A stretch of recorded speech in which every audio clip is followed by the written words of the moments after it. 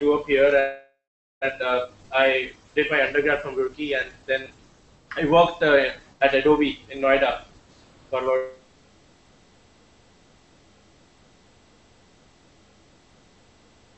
like 3 4 years. Then I went for my masters, and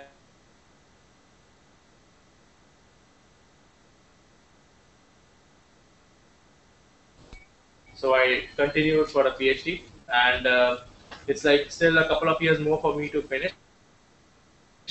And I was just like traveling to India, and I happened to sort of know that there's a connection between Amitabh and Chen Li there, who happens to be a principal investigator of this project, Asterix. So it's a setup, and that brings me here. So with that, I'll just begin the talk. So I'll give you an overview. So I'm going to present you an analysis challenge. I'm going to talk about a system that we call Asterix. And primarily, I'm going to focus on three features of the system. The first is data ingestion or data feeds. Okay, so let me set the theme here. So you all know that US is going to have presidential elections, and there's going to be a lot of buzz around it. Whether it be social media, like it means different things to different people. To the people who are contesting it, people who are covering it. But what does it mean to a data scientist like you and me? So basically, it means a challenge. Now, why is it a challenge? The election. The thing is that there's a massive amount of data that's going to be generated around this event, right? There's going to be blogs, news articles, and people writing a lot of stuff about it. And so we have a scale problem from that angle. We also have a problem that data is not structured because data is likely to be on web. That is semi or unstructured data. So you have a model. Of course, like there's no one place that you can just go and get all the data that you need to gather information and analyze it. So there are multiple sources. Like there are blog sites, there are news sites. So there's a problem of information integration here, right? And then of course, like data has text to it for analytics and also has spatial component as to where the thing is originating from. So you need to actually consider both the dimensions and see how you can make most of the data. So since it's election time, I would say that you should vote for Asterix, and I'll explain now what the system does. So what's the Asterix approach? So I'll take you back to some history here. So basically, semi-structured data management is not something new here, right? So it has been existing for quite a decade now. We had XML, we had a language that could process XML, answer queries over XML data, that's XQuery. We had JSON model, we have other data models as well. So there has been a parallel effort for parallelizing all this XML processing. And we are in when we're doing XML, we are semi-structured, right?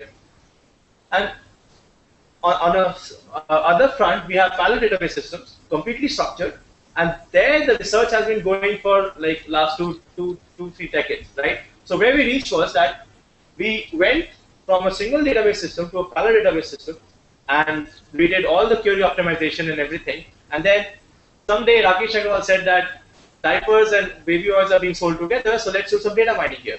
So we sort of, the research, I would say, did not go beyond a certain point and deviated and went to data mining, right?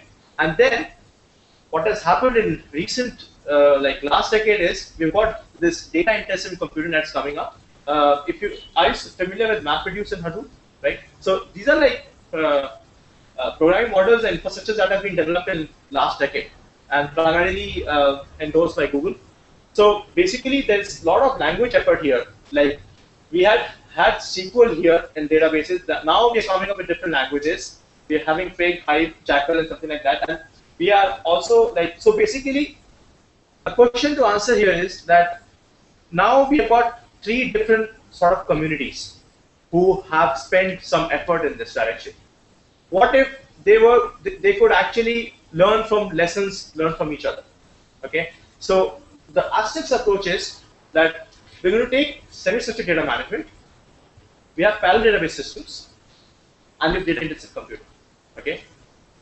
Now, how can we combine all of this, whatever we have learned so far, last 2 decades, And particularly what we are coming up with last second and right now, how can we combine everything and build one system that allows you to process data that is semi-structured, unstructured, or fully structured. Okay, so I'm going to talk about the demerits of MapReduce as well. Basically, like, there's a lot of papers around comparing these two approaches, like MapReduce and a pure database approach. And I'm going to go into details later. For now, let me move forward. So let me explain you what the architecture looks like. So basically, it's a shared networking architecture, which basically means you have a cluster of nodes, and each node has its own CPU and memory and disk. Okay, nothing shared except they can communicate using the network. So I've got a node here. I have an Aspect client interface. Okay, I have a language compiler and a catalog. We have a data flow engine. We have a storage layer, and then finally the index layer, which is the LSM log structure, merge tree structure. So if you look at the database stack, you have a language, you have a compiler that compiles and builds a logical plan, optimizes, builds a physical plan, and handles it into an execution engine that runs it on a cluster, right? Now what you're seeing here is a textbook sort of architecture as to how you would build a parallel database system. And this is exactly that. But the difference is that each of this was built from scratch. It's a new language, so we wrote a compiler for it. This data flow engine is basically, you guys have heard of Dryad?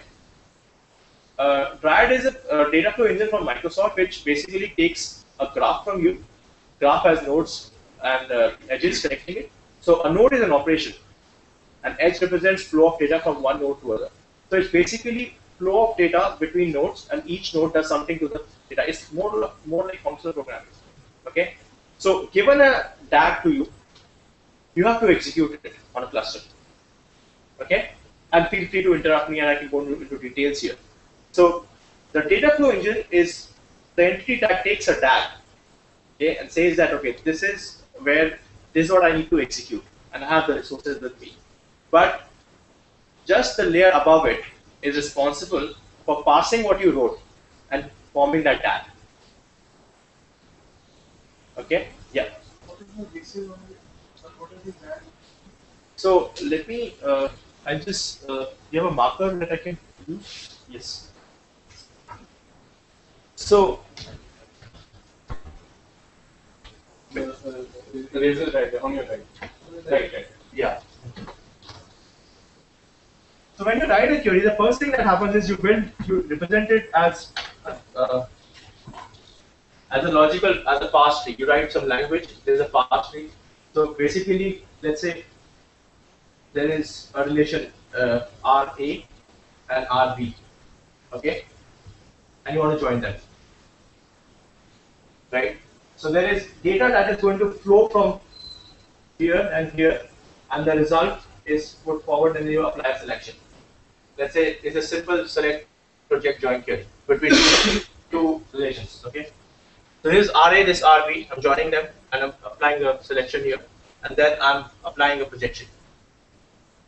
Now what is happening here? Data is flowing from these nodes and going up. That's a simple textbook query plan from. I haven't actually pushed on the projection selection now, but they could be. Okay. So if you were to execute this now. This relation is sprayed on multiple machines, and so is this. It's not a single machine issue, right? So you have to, I would call this as a DAG, right? This is a data flow diagram, okay? I would call this as a node because, okay, so I would call this as a node, and because this is an operation that is happening on data that is coming from multiple inputs to it, so join and all, and so I would call this as a node and this as a node. Any operation that you do on data is captured inside a node, and all edges represents data flow between these operations. That makes it clear. Okay.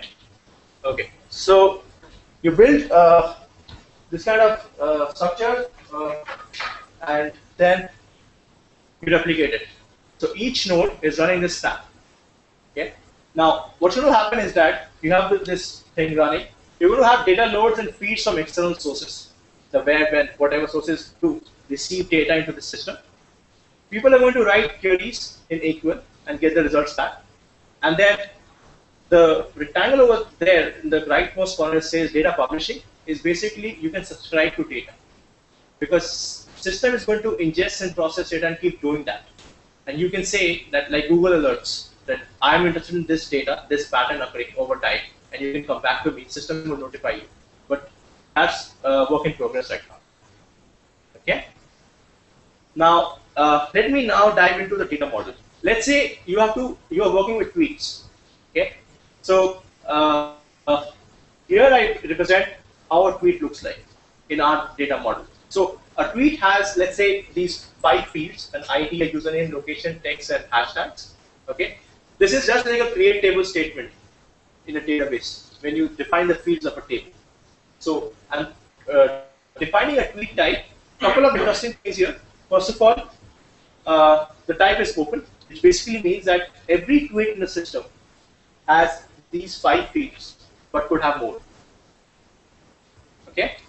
In a database, by default, everything is closed, and that's the only option actually. Once you define a table, every record in the table has to have those fields. Okay, they may be null, but the fields are there, right? I could also say it as closed, and that would mean that I'm mimicking a database, but I've kept it as open for flexibility. So I'm giving you a knob that you can turn around from one end of the spectrum with saying that everything is closed to other end, which is basically flexible. And the more information that you give to the system, it's better able to store it and optimize it, because it knows its fixed length or varying length, each record. Now on the right hand side, I have a representation of a news article, which is I'm creating a news type as open. I keep it open, and then I have the fields defined here. Now, one thing to note is that location is a point which is a first-class citizen, because we are, as I emphasize on the ability to process spatial data. Point is a first-class citizen in a data type, just like string or int or something like that. Other thing to note is that there's some question marks here, which basically mean that these guys could be null. Okay, and there are like these curly braces, double curly braces, basically mean that it's a bag of strings. So every tweet has hashtags, and every news article also has a bag of topics associated with it. So I've modeled how a tweet in real world, how I want to capture that, and same I did for CNN news articles. Okay, so I'm just describing to the system how each data would look like. Okay. Now, once the system understands how data will look like, let me try to create a Twitter feed here. What I'm saying is that I want to store tweets, let's say, in the system. So I'm saying create dataset tweets. That's the name of the dataset. Dataset is just a table. Okay. When I say I want to create a dataset, I also mention the tweet type, basically saying that every record in this dataset conforms with this type, which I described in the previous slide. Okay. I say partitioned by the key ID. So there's an ID field in the type, and you hash partition it, and when you load the data, you've got multiple nodes in the storage layer, and you hash partition, and there you know where this particular record will land to and will be stored. Okay, but there's a difference here. I say a feed dataset, and if you remove this, it's basically an internal dataset. A feed dataset is a special one in the sense that it's going to be continuously ingesting data from the outside world. If you create a normal dataset, it's just that you can load data into it, but it's not active, it's passive. You have to have insert statements to put data into it. But when you do a feed dataset, you have to use an adapter. An adapter is an entity that understands how I can get data to put into the system. It's something that is written specific for an outside service. You would write it for an RSS feed, you would write it for a Twitter feed, and it understands the protocol as to how to get data from the external service. Okay, so I wrote a Twitter adapter. It takes certain parameters.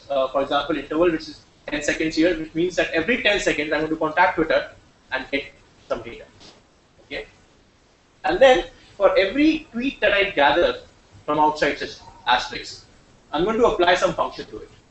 Basically, we are given this flexibility that you should be able to apply some UDF and do some complex processing like sentiment analysis on the fly from on the data that is coming, and you can do data cleaning and all that. So you should be allowed to specify what you need to do for every record that is about to enter your system. What I'm doing here is that I'm going to process the text of each tweet and collect words that start with hash because they're symbolic of topics in a tweet.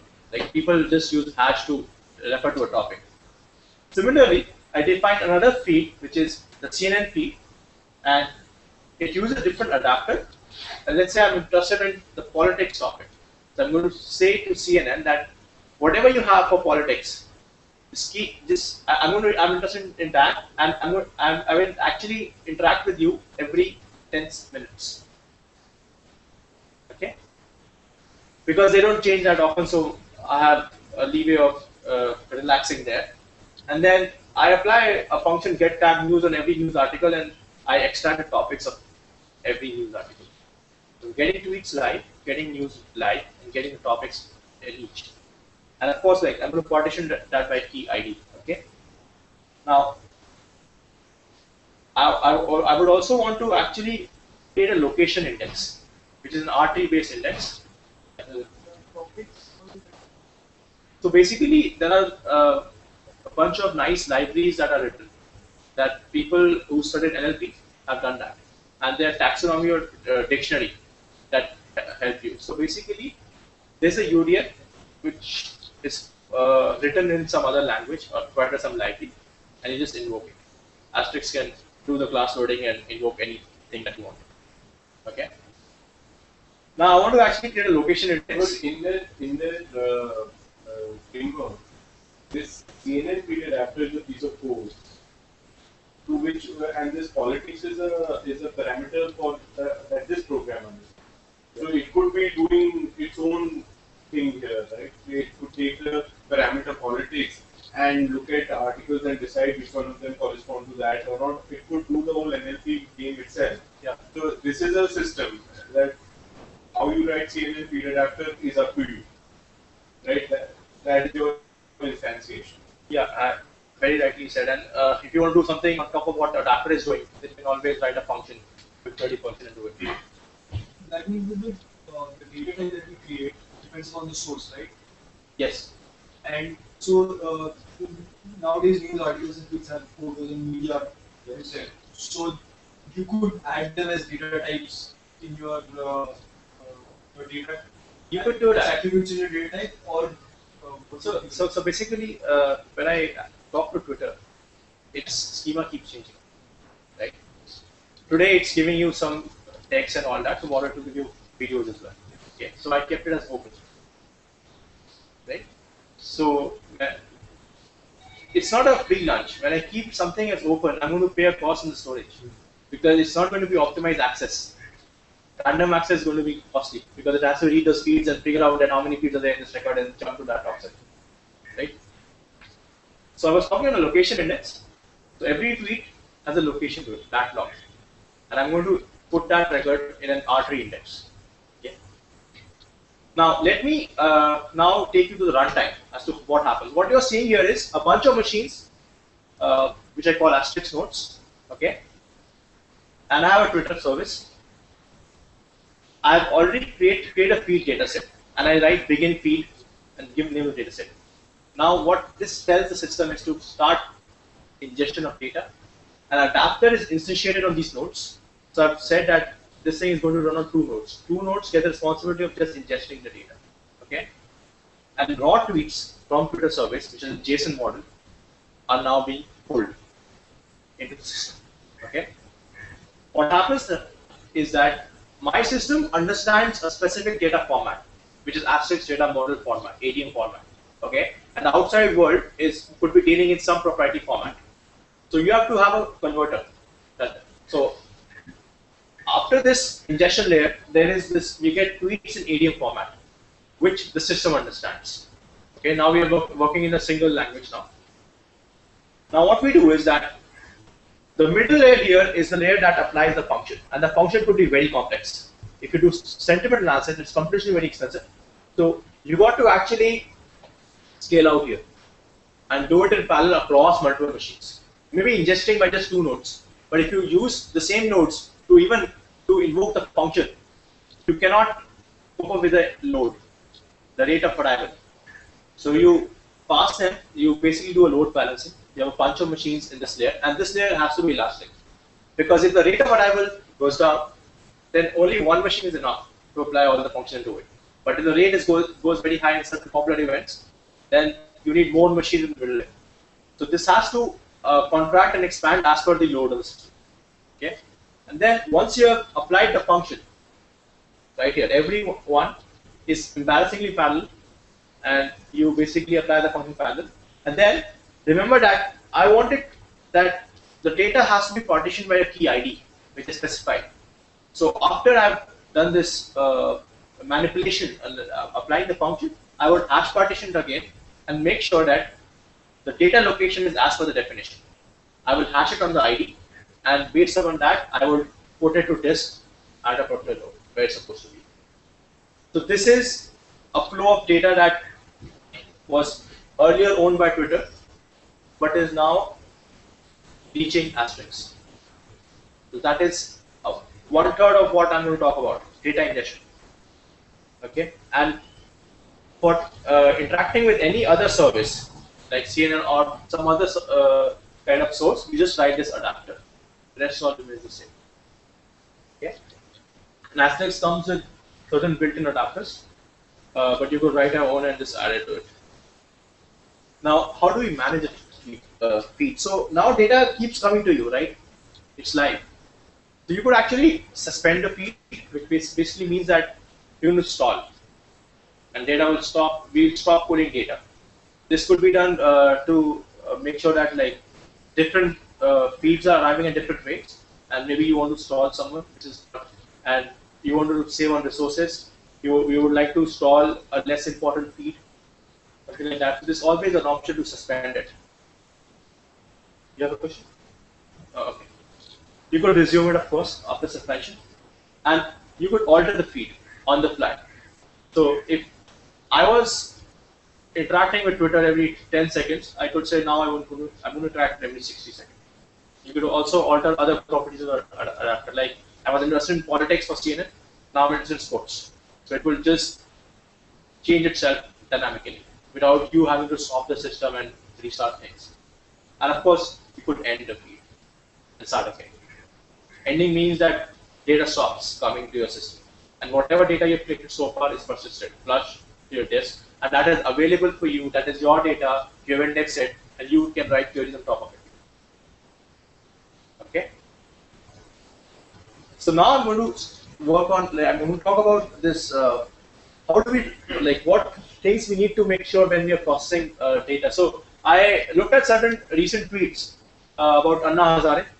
And when you're working with web data, people won't write the correct spellings, right? So if I go to Twitter service right now and say I want to find out what people are saying about Anna Hazare, you would have to be sure what the spelling is, and you're going to get only tweets that have that spelling.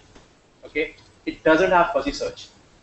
So these are like 3 different spellings you see over here, and that's why data is like dirty over there, right? So you when you're interacting with web data, you have to have fuzzy search in it. Yeah.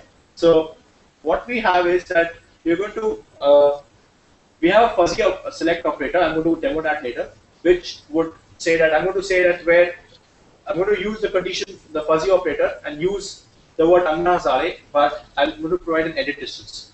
You understand edit distance? It's like the smallest change that you need to do from one string to become equal to another. Okay. So if I say an edit distance of 1, then these 2 will match. Okay, and so would this with the 1, with the 1. So I'm going to specify this and say edit distance 1 and get me all tweets. But you can increase more if you have more dirt. But I'm going to make sure that I get everything what I'm looking for. Okay. Now that was selection, right? Let me put forward a case for join with similarity join. So let's say you want to optimize a web page layout. Okay, so my intuition is that articles about topics that are popular on Twitter are important. So if people are talking about a topic very frequently, and an article has been identified of that topic, then that article also becomes important. Okay. So what we do is that we've got CNN articles coming to our system, and we've got tweets coming to our system. So for every tweet, we have the topic. So we can keep a histogram. So what topics are important? And then for every CNN article, we also have topics. So there is the opportunity to have a fuzzy join between these two data streams, where you're going to say that topics in CNN fuzzily joins with hashtags in the Twitter stream, and to find out which articles we need to show upfront as they are considered important. Okay. So fuzzy selection was previous, and this is fuzzy joining. So now I'm going to actually showing you the actual syntax of the language that we have. Basically, I'm going to use Jacquard similarity. You're familiar with Jacquard similarity? It basically defines that the similarity between two sets is the ratio of the intersection of the two sets by the union of two sets. Okay, it's a common similarity function, but you could have your own. But what basically means that if the intersection is half of the union, something is, these two sets are similar. Okay, so what I'm doing is that I'm iterating over a data set of tweets and a data set of news articles, and I say that where hashtags are similar to the topics. So if an article has 5 topics and a tweet has like 6, 7 topics, so I've got these two sets of topics. So I do a join between these two fuzzily and find out that which articles to join, and then I basically group them with the article ID. I'm going to look at the count of it, and then basically order it and decrease it, limit 10, and I get a popularity count of every article that way. Two tweets that don't have hashtags, that is also. So for tweets that don't have hashtags, so remember that when we're ingesting tweets, we had applied a function, add hashtags to tweet. That is a very weak function. But if you want to do some sophisticated analysis, there's a place for that. You have a sophisticated function that does actual analysis, not just string matching, but language-based analysis to understand a topic. Okay, but because you're working in a system that already has this kind of culture, you can leverage that and avoid expensive competitions. Okay. So let's say, now that we have done with similarities, selection and joining, let's say you've seen data and you want to understand where do you want to post your ads or something like that geographically. Okay, so now text was one dimension and location is another. Now I'm going to focus on location part. Okay, so basically what we're doing is that, let's say, find all the tweets mentioning Romney. Okay, that's the presidential candidate. Post it between these dates inside the US. That's my predicate. Okay, so what I do is that I would paint a grid structure over the map of US. Now every tweet that is entering the system has a location, a point, which is basically a lat and long, and I place it inside the grid. And so every tweet contributes to some grid if it's fetched from within the US. Yes. What user provides the location. What is the location? Yeah, from where he is tweeting. So the IP of that. Yeah. So basically, if he's mobile, then the cell would report its location. Oh, the actual physical. The physical. Yeah. If it's using a desktop, then IP would give the location. Right. So you're going to build this is like an histogram only, right? So, but this the structure is accessible using R-tree. So I can do some fast analysis through the R-tree index that I was building, and that basically I'm grouping them into grid structure, keeping the counts. This is what I was doing here to paint this. What I'm doing is that I'm doing a spatial intersect, which basically means that I define a region. Okay, I define a resolution of each box inside a region, and then I apply this function spatial intersect, which basically say that given a tweet's location, $tweet.location, and the region, whose resolution I've already defined. I'm going to actually place it inside it, and then I'm also interested in, I defined the search hashtag Romney. Okay, so let me start from the beginning and explain this what I'm doing. That's my dataset tweets. For every tweet in the dataset, this is what I'm going to do. Okay, search hashtag is Romney, so I'm going to search for this guy Romney there. So I have a point. These points are the left and right of the US. I define a resolution of 3 lat, 3 long. Okay. You create a rectangle. It's like left bottom, right top. Okay. Now I have a predicate here that where the tweet's location is inside the region. Because I want to filter out every other tweet that's coming outside the rectangle. This condition helps me do that. Okay. And the time is between these and these, right? And there is some topic in the tweet, some hashtag in tweet which satisfies this condition. That the value of the search hashtag was defined above as Romney. There is some topic of the tweet which is Romney. And this could be fuzzy as well, but I've kept it as equal here. Once you're done that, so you till here you have got all tweets that have satisfied your predicates. Okay. Now I'm going to do grouping of those tweets because I want to group by the grid. It's a spatial grouping. So I say group by spatial cell, which is basically one cell, and I pass in the tweet location and the left bottom, right bottom, and the resolution. And this function, which is a built-in function in asterisk, returns you a particular cell. Every tweet maps to a cell, you group by the cell ID, and you maintain counts. And then you just paint it on the system, on the interface. So that's what I'm doing. Now, I'm coming towards the end of the talk, but it's going to follow by a demo. But what are we right now having is that it's a parallel database system. Semi-structured, unstructured, you can just model accordingly. It allows you large data scans, primary index lookups, even secondary index lookups. Joins are like regular as well as fuzzy. It allows you aggregation, and we have an option like local aggregation at each node, and then a global aggregation. And then we have external data access that we can access data from outside world. We have similarity selection and joins that are now operational lab, spatial aggregation, and now we're currently moving to LSM-based storage. That's the current state.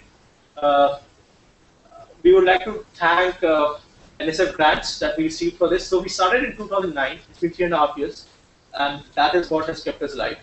UC Discovery, eBay, and some of the awards that we have recently bagged in the last like 3-4 years. So what's next is that we're going to make it open source.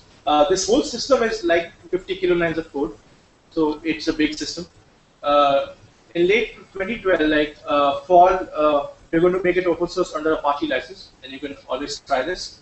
We of course like talking to multiple people and trying to like work them in installing them in their real setups.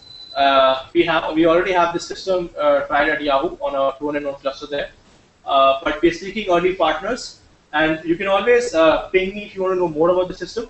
And of course, like I'm going to give you a demo that is going to actually really help you understand what we have built so far. Okay, so let me switch gears here and let me open up a browser.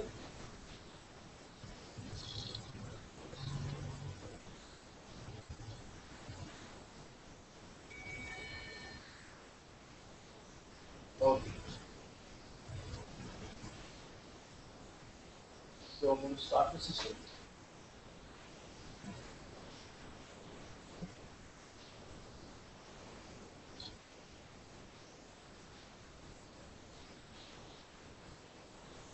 Okay, so what I just script to start an ASIC system on my local, like my laptop. I'm having I'm simulating a 3-node cluster where one is a master and 2 are slaves. All of them running at separate VMs on my laptop. Okay. That's our web interface. Nothing fancy about this, so no ads, nothing. And we just allow you to write. That's a big Google text box for us. That you write anything and you get the results back. And I'm running on the local host, and I will write queries on here and submit and get the results here. Okay. So let me first describe what data I'm going to use. So first of all, a concept of a data was basically it's a namespace. So this is a multi-use system. Everyone creates their own tables and everything in their own Dataverse. Okay. So I'm creating a Dataverse demo, which is just straightforward, and you just created a Dataverse. Then I'm going to start loading data. So let's say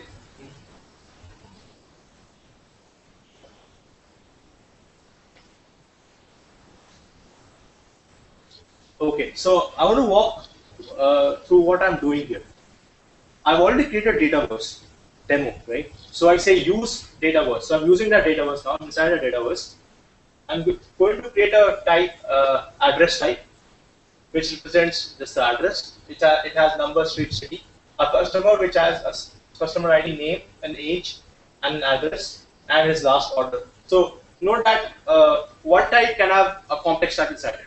Like customer has address type inside it. And then you create a data set, customers, saying that every customer is this customer type. And then I'm going to load data. So data could be anywhere. Data could be in HDFS or the local file system. So what you have here is you have adapters that know the external service storage layers. So I have an adapter which understands how to load data from the local file system of any node. So here every node is given an ID. So I have two nodes that are my slaves. So it's NC1 and NC2. I give the path and say that the data there that is lying in this path is already in the ADM format. Just load it. Okay. I'm going to hit this. Now, right now, it's reading data. It's not that big. It's about, I think it's 1 million records. Okay. Each record is. I can actually show you the size.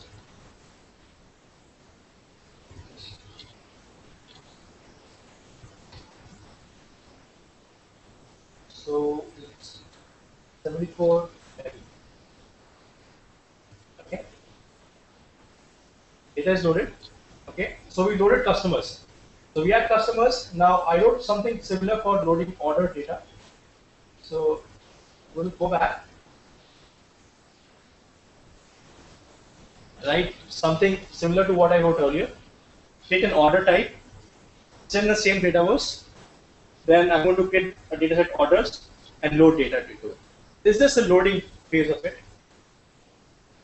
This is more data because the customer has every customer has more orders, more and more orders. So it's going to take some time.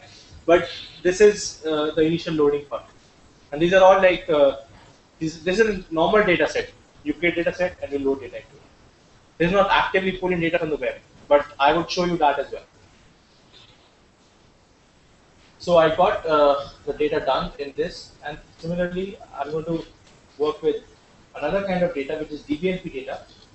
So DBNP data contains all data related to publication databases. So we're going to have an ID, a DBNP ID, a title, author, and some miscellaneous attribute, and we say create this data set and load it from here. Now, interesting part is that this data is actually delimited text, which has a delimiter colon. So I can specify that, and it will just make sure that it recognizes all the fields correctly and put it in the right place. Okay. So let me hit submit here.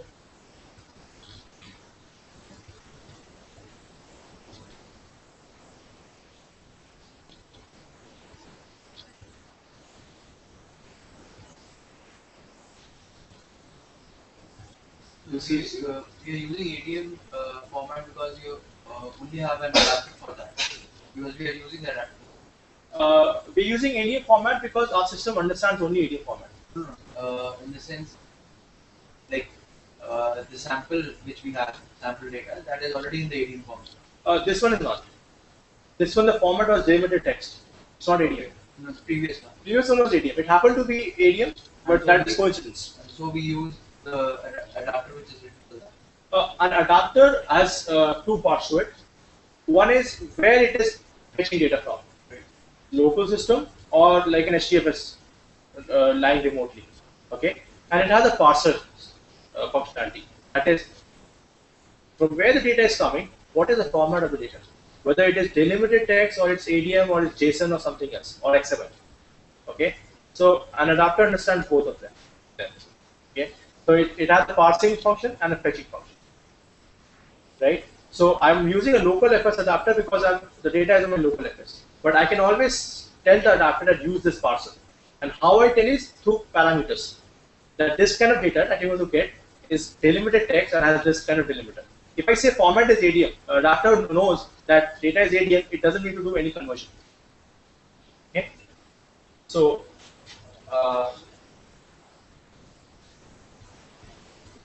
once the data is loaded, I think let's try and wrap up this nicely. yeah, once the data is loaded, everything will just run. Okay. Okay, it's just the data loading that takes time, and these two are very small data sets. They won't take much time here. It's done. Okay, and this one more data set. This tweet data sets. This will take tweets.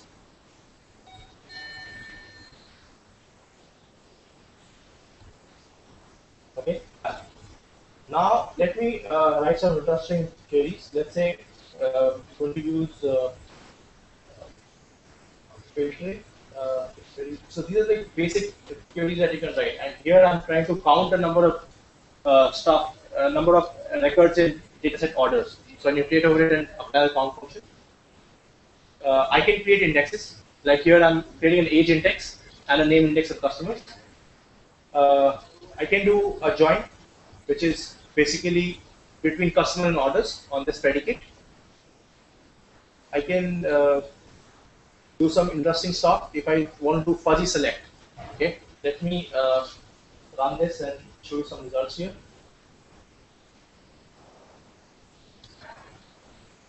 Let's say I change this.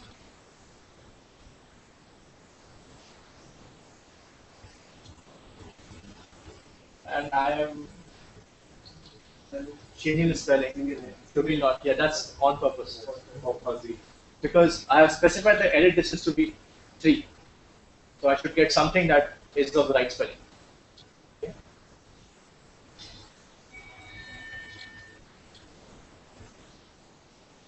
So I got this paper, which is here, and I could match it. Okay. So you could do a fuzzy join as well. Basically here, this is also an interesting result. Let me show you this.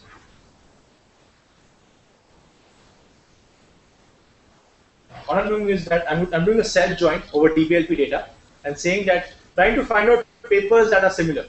So every paper has a title with a set of words. And if they are similar with each other, they're going to do self join. Let me just show you results here. So, sorry? What is all this? Oh, so basically, I'm printing everything. I have a logical plan here for the theory. I have the optimized logical plan. And then that's the physical plan actually, which is huge because this is a complex thing. And this is a job that is run. This is a Hynix job, it's a tag. It represents nodes and connection between them. So it has some connectors like this, and it has an operator which is a node. It's basically a human readable, so to say, representation. And let me just scroll down for results here. Yeah, so here are my results. So let's say query processing in multi-database systems matched with query processing in object-oriented database systems. Two papers that the system found to be very similar because of the kind of words in it. So that's fuzziness. Okay. Now I could not connect to VPN, but what if I had, and what I could do is that Basically, there's a file that is there on my advisor's machine, which is running an HDFS. I could point to this file and basically create an external data set. It means that I'm going to pull data on demand. Not it's I don't own the data, but just for the temporary purpose, like creating a temporary variable, pull the data and do this processing. This is useful for cases when you just want to have like one-off query that you don't want to own the whole data for it. Okay, and now I'm going to show you the last step here, which is creating a feed. So let's say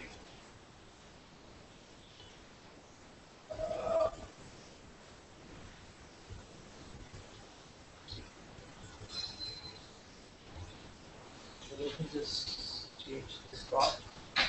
Here. I'm almost done.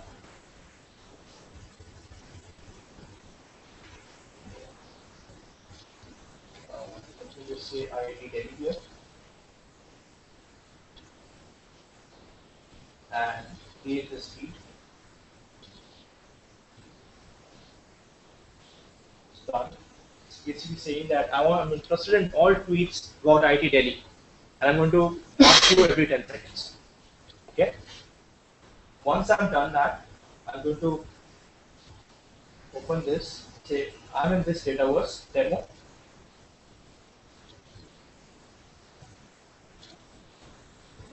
Begin data ingestion.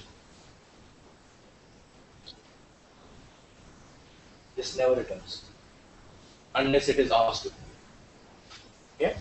I can open another window, say use Dataverse demo, and say for $3, or let's say a simple variable in data set, because I'm collecting all of the data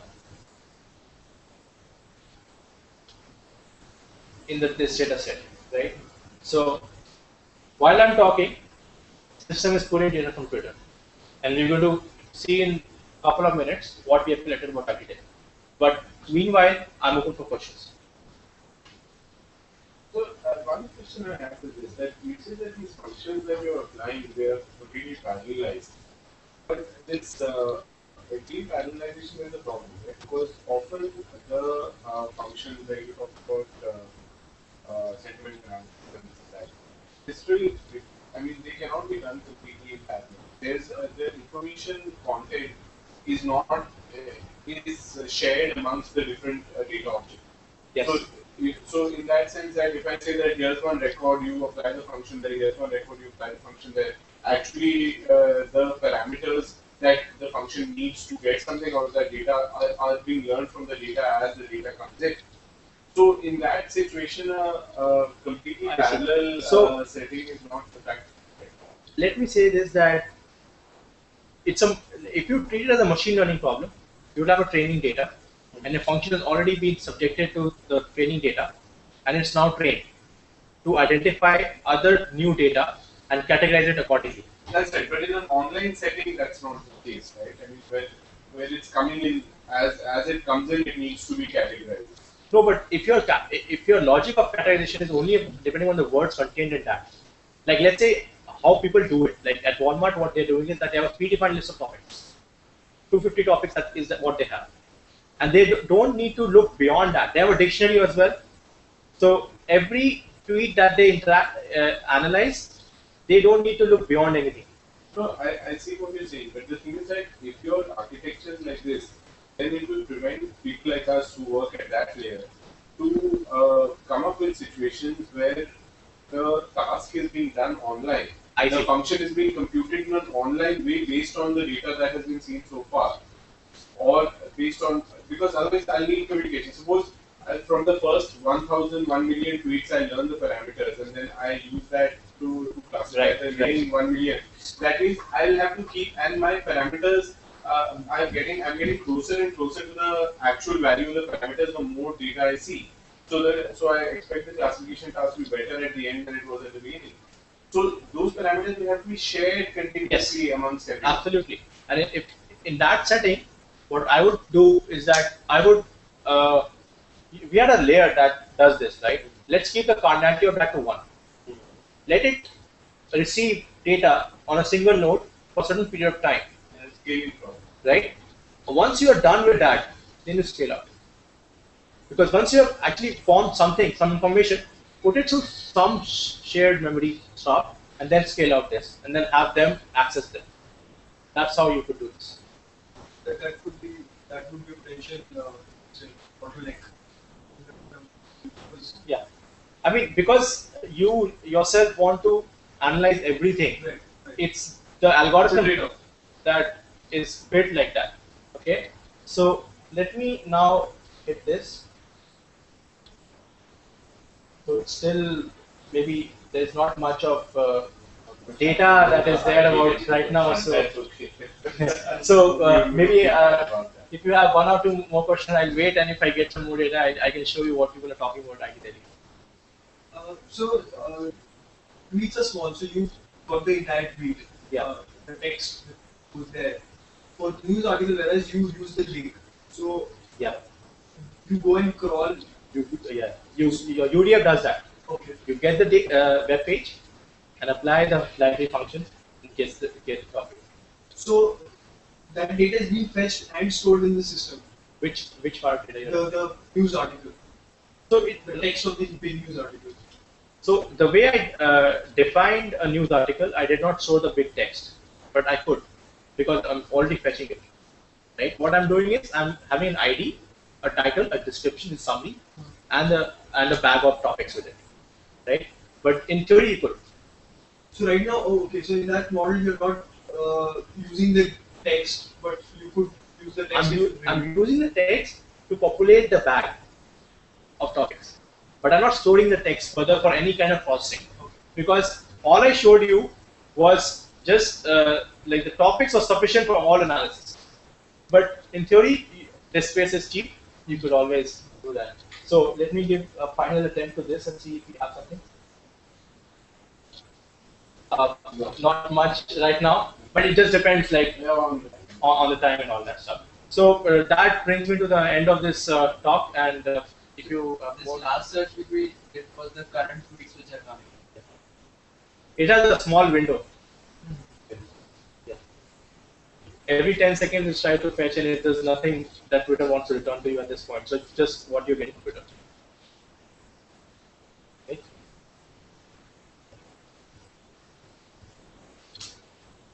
And if you want to actually connect with me, yes. One more thing is that I am also sort of talking on behalf of the whole group at UCI. And if you have questions regarding graduate studies at our place, I'm more than happy to answer anything right now. Or you can always reach me at my sort of. You just Google me and you'll find my webpage and everything, and you get my email ID, and you can bombard me with questions, anything that you want to learn about that place and how we are conducting research.